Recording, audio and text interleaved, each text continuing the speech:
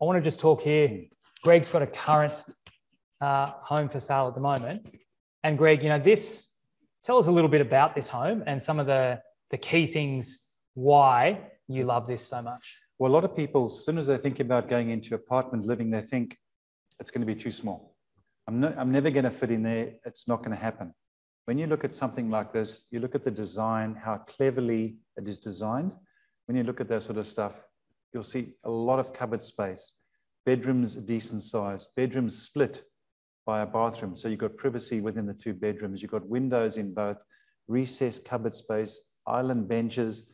So you can have a table or no table, and then you've got a beautiful living space. So where do we put the drum kit, most importantly? I was about when Lucas was talking about making sure you know what's happening, make sure that there's not someone that has a metal band that rehearses in that building. Okay, so the drum kit, well, we can put that downstairs somewhere. Okay, but generally speaking, we don't want someone with a drum kit here. But in terms of design, you can actually, if you look for the right, like this one, that's why I particularly like it. 2 big bedrooms, split, plenty of cupboard space, lots of bench top space, balconies. It's just an awesome layout, but within a small space, maximizing the usage. Okay, so Greg, tell us 2 bed, 1 bath plus a car. What's the price of this? $659. Okay, seems pretty reasonable to me. Yeah. You know, I touched on before, if you're a first home buyer and there's a lot of price caps with those government incentives, that's within all of those price caps. You can get all of those, which is great. James, I want to put that into context.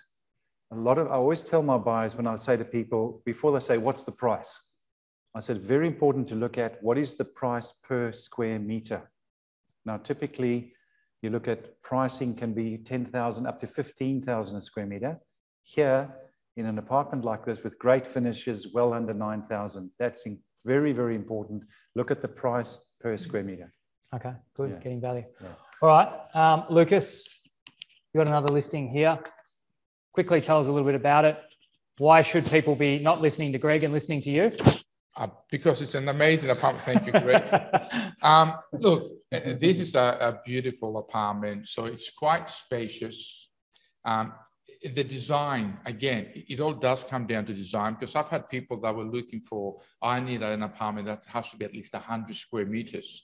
And I say, really, is it just you? Oh, yeah, just me and this a partner that visits here and there. Then they walk in and they say, wow, this is an amazing design. You know, there's not weird angles. There's not pillars in the middle of the room that take up space.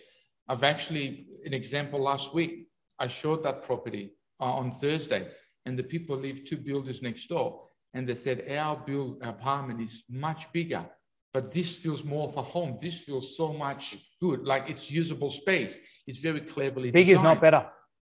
It's not, exactly. So it's all about the design. They said that the bedrooms are very good size.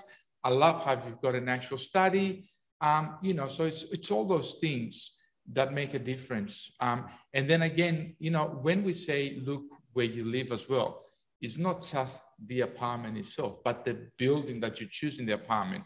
And I'm not sure if you're going to go into it later about amenities. I think I've got some pictures here. Yeah, and this is it. And, you know, when I take people through the building, it's very exciting, because everybody's like, wow. And I keep on saying, but wait a minute, we've got 3 levels of amenities for me. This is a building that keeps on giving and giving and giving. So, you know, you take them through, there's a pool, the spa, the steam room, the gym, the private lounge rooms, the outdoor sitting and barbecue area, all those things. It's not just the amenities, but imagine how many thousands of dollars you save by Greg, having is this where we're putting the band?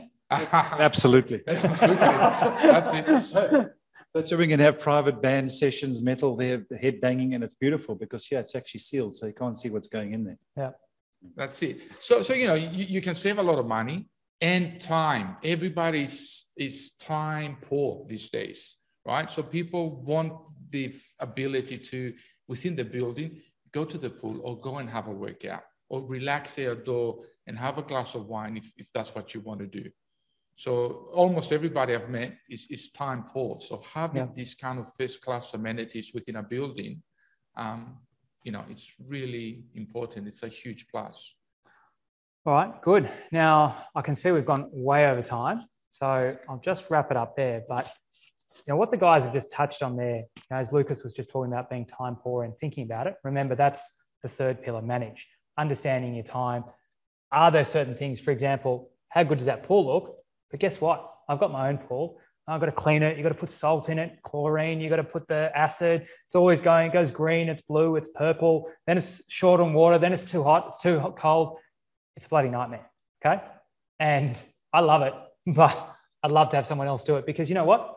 My kids don't even want to swim in it anymore. By the time I do all this and I jump in and I'm by myself and I think, oh, great, that was really worth it. So, it's things like that, managing your time efficiently, talking about the space. We touched on, areas like these, shared communal spaces, big outdoor areas that you can go and spread your wings for the few times a year that you want to do it and then really focus inside your own four walls. Okay, so I'm going to leave it there. As I said,